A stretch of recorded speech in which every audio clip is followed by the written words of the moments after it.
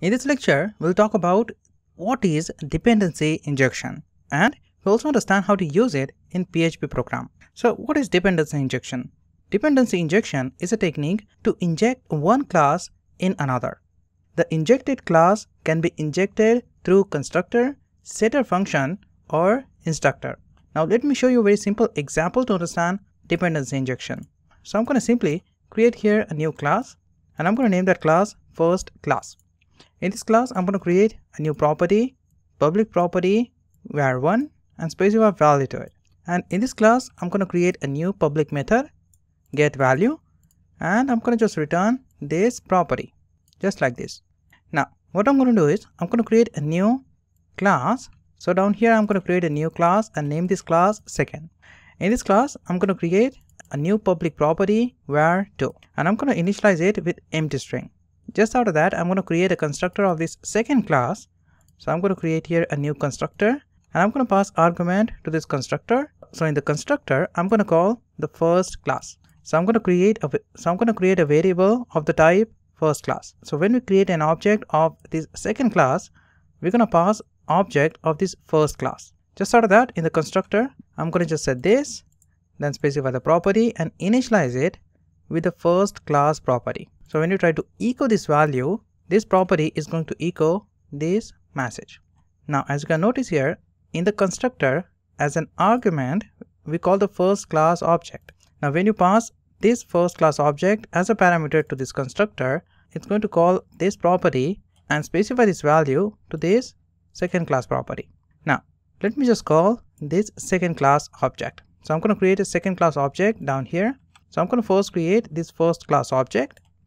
To create the first class object, I'm going to just create a variable class1 and then specify new keyword with the class name. Just after that, I'm going to create this second class object. So I'm going to simply create class2.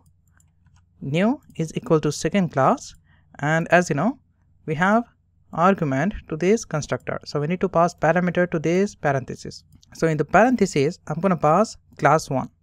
So I'm going to pass this object as a parameter of this second class. So as you can notice, this parameter is going to pass to this argument, and I'm going to have this first class value in this property. When I try to echo this property, it's going to return this first class value. So this is what we call the constructor dependency injection. If you want to remove this first line, you can write the code like this as well. You can pass this new keyword with the class name in this parenthesis as well.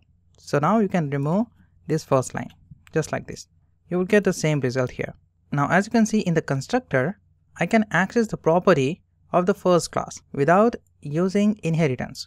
So using dependency injection, I'm going to use the properties and methods of the dependent class very easily. Now you can notice we haven't used inheritance here to access the property or method of the child class.